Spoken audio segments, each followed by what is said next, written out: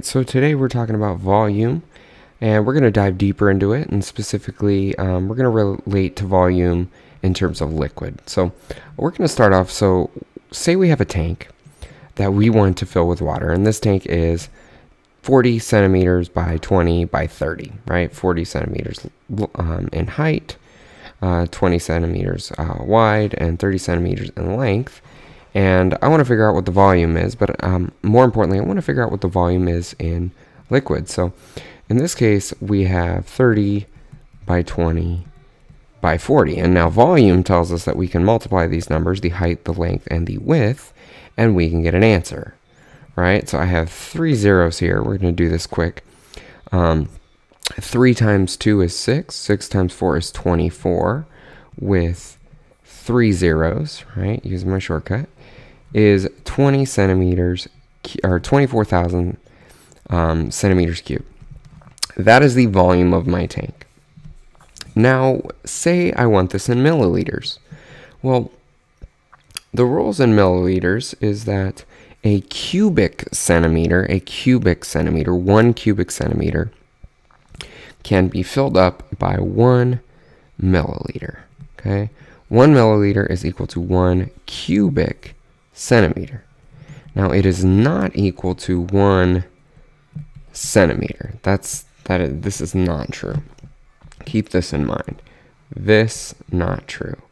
This, however, is true. 1 centimeter cubed. Notice the difference. Okay? So keep that in mind. So if 1 milliliter is equal to 1 centimeter cubed, then if we wanted to change this into milliliters, we would simply just change centimeters cubed into milliliters. And we would know that 24,000 milliliters would fit into that. But now the question becomes, what if I wanted to change that into something more realistic or something more relatable and say liters, right? We have a liter, 2 liters of soda. What would that mean? Well, milliliter, if we look back at our understanding of what centimeter is on the chart for the metric system, milliliters is the same thing. And we simply have the breakdown of that would be 24 liters, right? 24 liters. And why is it 24? Well, that is because in order to get to liters, we would divide by 1,000, right? And that would be 1, 2, 3, which gives us 24 liters. It's 1,000 times smaller than a liter. A milliliter is 1,000 times smaller than a liter. So in order to get back to it, we have to go in reverse. So 24 liters. Okay, so that's kind of how we would relate to that. And what we could also do is we can go in reverse, and I want to show you what that looks like. So, and now instead, let's get rid of this, and now we know what it is. Or you know what? Let's make this make more sense here. We'll keep that. We'll keep 30 centimeters cubed because we already know the answer.